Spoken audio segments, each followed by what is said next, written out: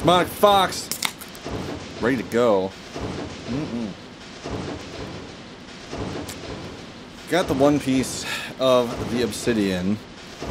What do we need more? Or what do we need next? Probably more. What the heck was that? It just beeped at us. What was going on here? We already got that. No. Okay. I guess it's not going to beep at us anymore, so that's fine. What? Why can't I? What am I missing here? I'm going to take the skull, I guess. And, what the hell? Why can't I go forward? Is it glitching out? I don't think. What the heck? What? What? What the fuck? Okay. While exploring the caverns below, cheats in each Agent 5 attempted, keyword, to pass the Hall of Spears. He figured out how to stop the spears, but overlooked an important aspect of the puzzle, how to keep them stopped. The resulting perforations were fatal, and the next of kin had been notified. I never knew what that meant when I was a kid. The next of kin had been notified. I was like, so what? Like, do you let them know, I guess, that he's dead or something? I don't know. I don't know. I didn't know what that meant. But so this is... What the heck? So we can go forward, but then it stops us. See? Why? Why does it stop us? What the hell? What is going on? This is Glitch City. This is Gage's bad dream. So, this is clearly a glitch, right? Because the skull is back over here for some reason. And, yeah. What we're going to have to do is we're going to have to jump all the way back to the temple and then come back down, which is fine. But this is genuinely a glitch. You're seeing it in the flesh because I should be able to waltz right back out here again. You can see there are no spears. Alright, I will meet you back, I guess, out in the entryway. Well, that was then. This is dumb. Let's go back out here, I guess. I don't think we're going to need to have these skulls. Yeah, it's... whatever. Doesn't have one anyway. He kind of lost his head. Ha ha ha ha! Whatever. So the other one was the God of War. That was the first one, right? We got that one taken care of. And we got our little obsidian trinket from the gift shop, which is super cool. So let's hop across. This is the only way that there's a river, right? I think, yeah. Let's head over here. I don't know if I turned that translator off or not. Because I had to use it to go and get back down here, right? But I don't know that I turned it off. I don't know why you couldn't just leave it on all the time. I was thinking about that earlier. Like, there's no penalty for leaving the translation on. I don't think you get more points for not translating something. You put your offering in this receptacle. The door closes and it's taken by someone or something to be judged for its worthiness. Really? I don't believe in magic or the powers of the gods, but it may be possible that there are acolytes living in alcoves within these walls. And all they do is collect the offerings and open the doors if they're good enough. I guess you must say that at every single one. You must say that to all the offerings, huh, Arthur? Those who wish to gain counsel with Teal'c, is it Teal'c or is it Tlaloc, must cross the waters of disbelief in the stepping stones of faith. Yes. So, what could this one possibly want?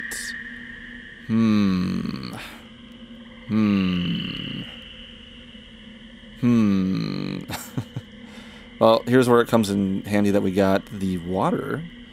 When I figure out what the heck it was called. Yeah, water canister full. We'll just pour a little bit. Look at how much he pours, right? It's just a tiny bit. But now... oh, no, it is full. I thought it was empty. I thought it empties when you do that. What was that? You see that? There's a little bit of blue right here. Yeah, I don't know. Okay, the light is free. I suppose it's because we have the light, the headlamp Oh, this looks nice, huh? This looks very tranquil. Problem is that the entrance is up here. So that's the thing. Well, what do we got? Nothing over here. Hey, who's the architect who built this bridge? This place is like the Winchester Mystery Pyramid. You know, that's a place that'd be really cool to go and visit, but at the same time, I also don't know that I'd actually ever want to go in there. It just seems creepy for that reason, but I like this area. This is really cool. Well, we want to get up there, and we're down here. In the words of Michael Richards, at possibly one of the worst showings ever at an MTV Video Award, we're over here, and that's up there. Actually, what was it like? Well, I'll be here, and you'll be there. And so you're out there, and I'm here, and somebody else is somewhere else, which is not here, but it's where they're supposed to be. And that's real spooky. It's like, this is fucking terrible. Right up there. There, which is not here. That's spooky, man. Very clever, Grasshopper. This is a pretty elaborate contraption. The Maya were amazingly advanced, but I never would have imagined this level of mechanical engineering. From the sound of it, there's a water wheel down below that's driving this whole mechanism. That tells me that there must have been a particular season for these priesthood initiation trials. Part of the reason the rain god was so important to the Maya was that the Yucatan was susceptible to drought. If we'd arrived a few months later, there would have been little more than a trickle to drive these platforms.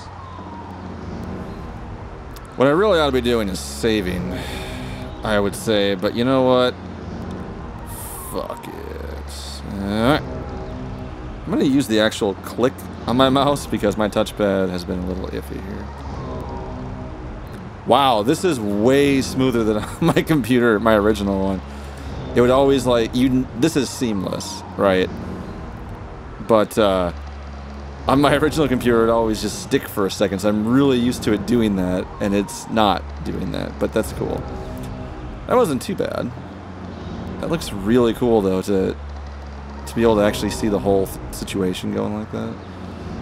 We don't want to do this again just yet, though, and I want to go and save, because now I'm not going to say fuck it. Now we are going to save.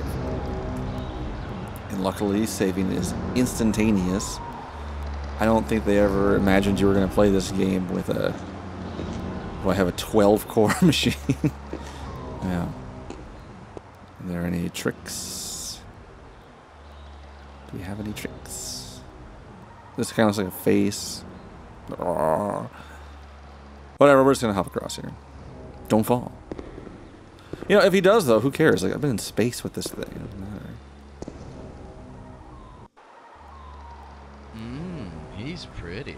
That would be Tlaloc, the rain god.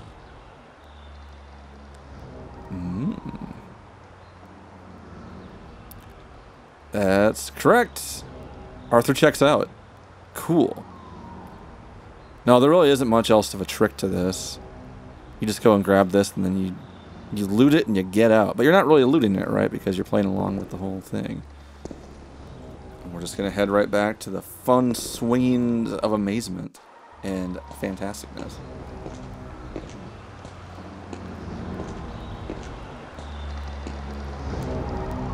Well, let's do it again, shall we? But this time in reverse. 2 hops this time. That one's pretty easy to get onto. Meow.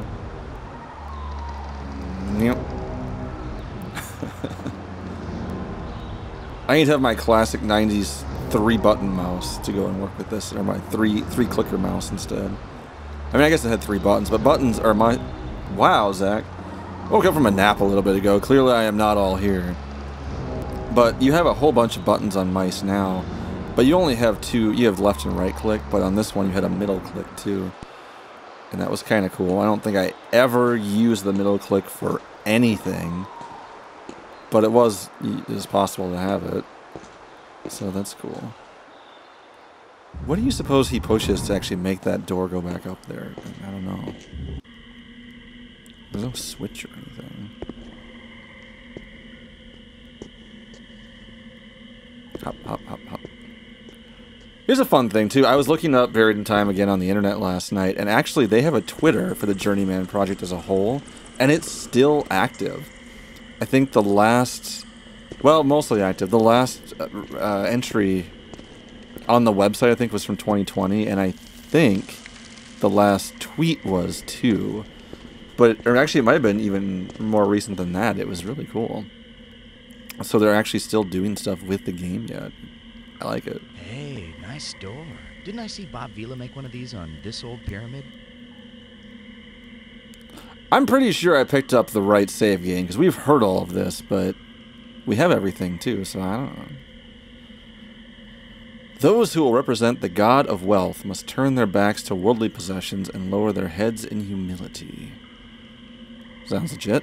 What do we give the god who has everything? Ugh. For wealth, anyway. Copper key, copper medallion. How about some gold coins? Nom. It was the gold coins. Go back all the way up to Arthur again, because I like to have his chattiness. It entertains me. What the hell is that sound? I thought I heard something. Alright. Ooh, rope bridge. Very dangerous. You go first. Isn't rope bridge an oxymoron?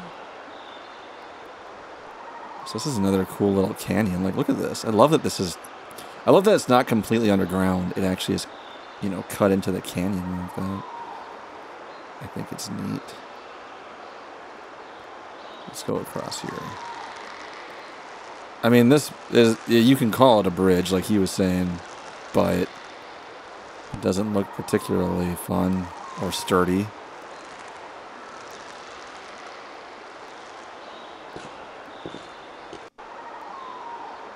Man, this place looks like something Wayne Newton would wear around his neck.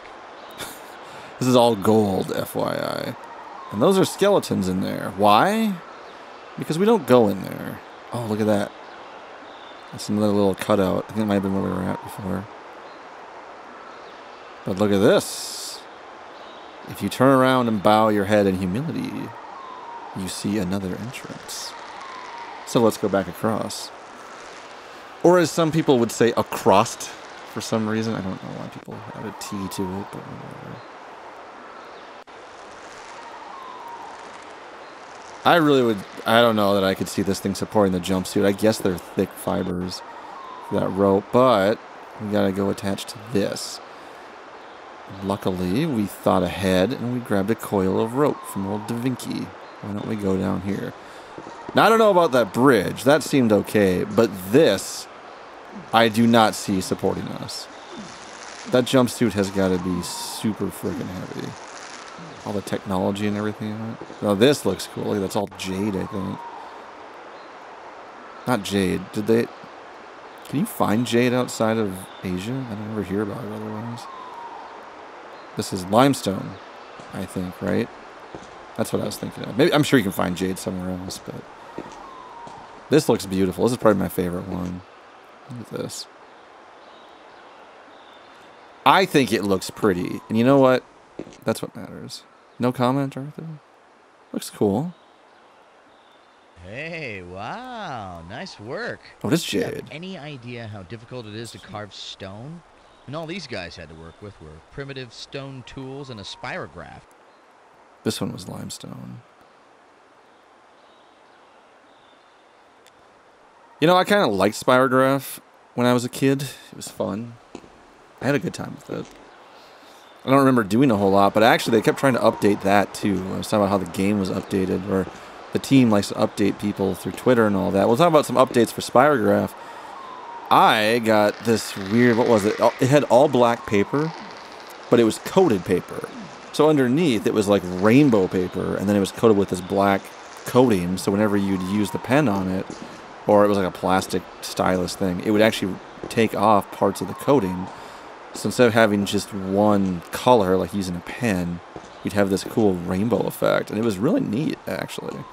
They had it in a very accessible 90s kid style, I guess, as opposed to the 70s. I think it's when it originally came out, right? 70s or 80s.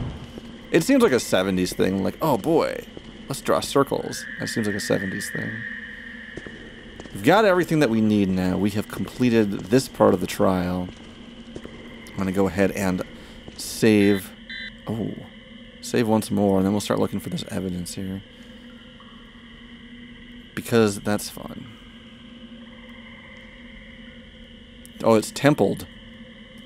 Okay, we've been templed 04. Great. Let's translate what's going on. The final trial is the first sacrifice.